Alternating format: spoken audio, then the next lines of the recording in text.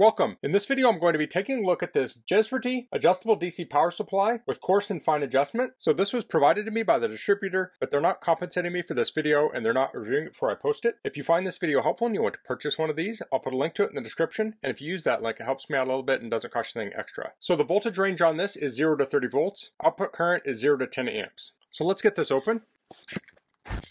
Here we have a manual, cords, and the power supply.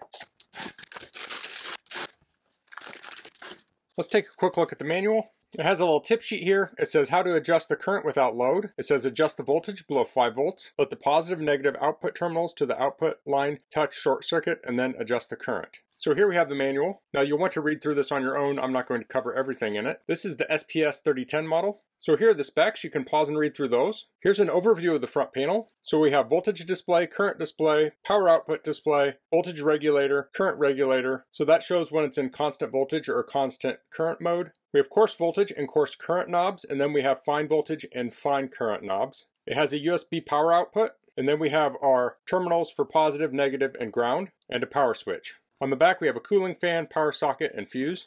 This talks about the operation. So this section here talks about constant voltage and constant current mode. So this talks about setting the current like we saw in the tip sheet. So this here says if it's in constant voltage mode and the resistance value decreases and the output current increases to the set current value, the power supply will automatically switch to constant current mode. So this here talks about connecting the leads. It has banana plugs or screw terminals. This talks more about constant voltage, constant current. This talks about replacing the fuse. So let's take a look at this. So we have some film on the front. Let me get that off. Let's take a look at the back first. So we have the power port on the bottom. We have rubber feet, and then we have vents on the back and the bottom and two sides. So on the front we have our display and we have our adjustment knobs. So these do stop when you turn them to the left. You can see the little lines here. There's the power switch, and then we have our terminals in the front. So let's plug this in. And it comes with these leads that have a banana plug on one side and alligator clips on the other. Now if you're working with higher loads you may want something a little beefier than that. Okay, so let's turn this on.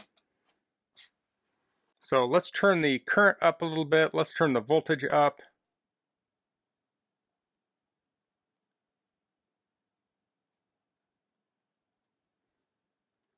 So I'm going to connect a load. Here I have a headlight.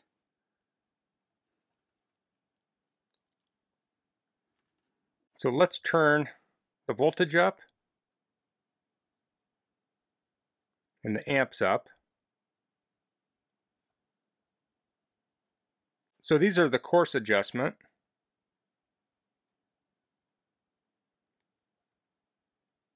So it's starting to light.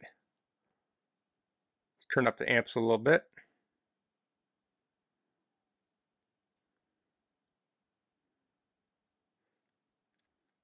So it's currently in constant current mode.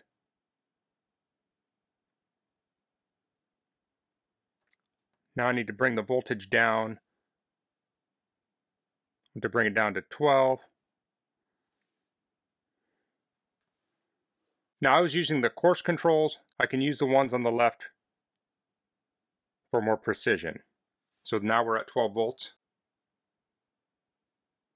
Now you can see when I turn the current down, it switches over to constant current mode at about 3.8 amps or so. So we can turn this down now. Say we want to dim this, we'll turn it down to 6 volts.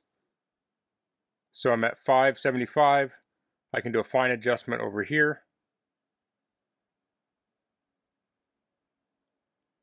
Now I turned it all the way and we're at 5.93. So I'll turn this down. I'll just turn it down all the way and then I'll turn this up a little bit. That was too far. Okay, now we're at 594. I can turn this up.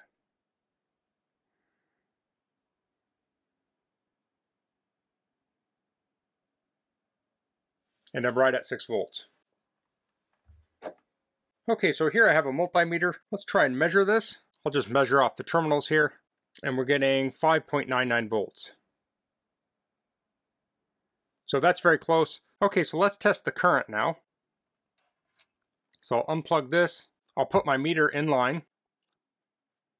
So on the power supply, we're reading 2.642, and on my meter, we're reading 2.635. It's kind of jumping around a little bit there. This is not the best connection, obviously. So they're pretty close to each other.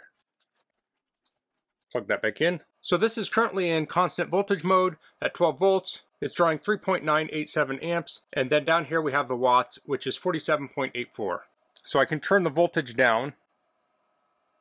And we're at 6 volts now, and we're drawing 16.35 watts. So along with supplying DC power, you can charge devices with this. So here I have a lightning cable. I'll plug that into the USB port. So here I have an iPhone. I can plug the lightning cable in here, and here you can charge your phone.